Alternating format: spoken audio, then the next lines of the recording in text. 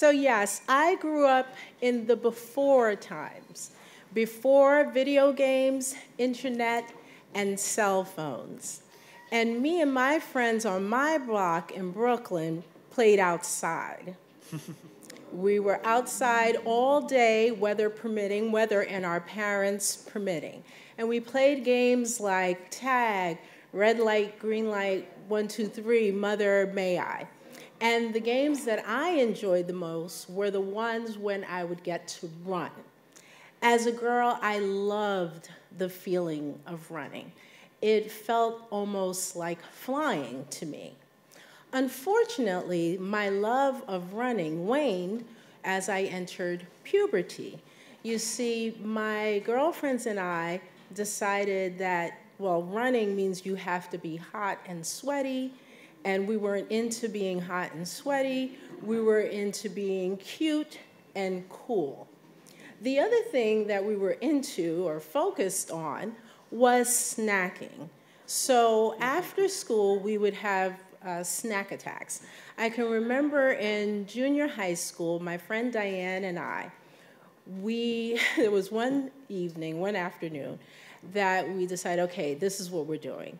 We're gonna do ramen noodles first. We'll start with that. And then we'll make the tacos, and we ate tacos. It was all about, you know, the contrasting textures and flavors, and that was our thing. So you can imagine with eating like that and my adverse reaction to exercise at that point, the inevitable happened. I gained weight, quite a bit. And by the end of 9th grade, I was tipping the scales at 200 pounds.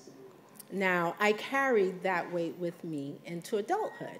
So in my 20s, I started going to the gym sporadically. And when I would go, I would see people that were as fit as I hoped to one day be. But the people that really caught my attention were the runners. I would look at them in awe. They'd be running for like 30, 40 minutes, drenched in sweat, and it appeared effortless. And I thought, wow, yeah, I'd like to do that someday. But it was not that point yet. My attendance at the gym was spotty at the best, and I jumped off of the fitness wagon fairly frequently. Now, in my late 30s, I got a job where they had a gym on the premises. And I thought, okay, well, this is great. And the first day that I went there, they were offering a new class called Millworks. Now, this class was to teach non-runners like myself how to run. It was taught by this woman, Anna Deanna, a fabulous fitness instructor, a dear friend to this day.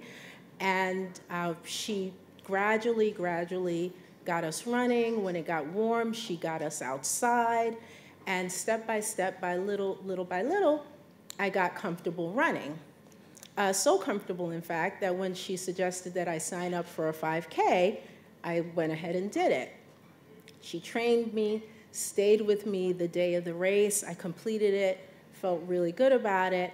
And around that time, I decided to marry my renewed running ability with eating healthy. And within 18 months, I lost approximately 80 pounds and was at a healthy weight. Thank you. And then Anna, seeing this, decided to trick me into doing a half marathon. She says, oh no, you can walk it. You can walk the whole thing, and it'll take 3 hours. Can you walk around the mall for 3 hours? I said, yes. She's like, well, you can do a half marathon. And so I did. I did complete the half marathon in the 3 hours. And then I went on to run for others.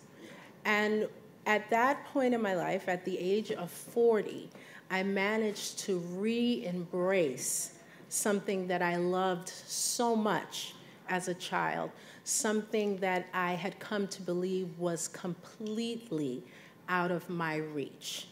And I also realized that I do indeed like it hot, that is, hot and sweaty. Thank you.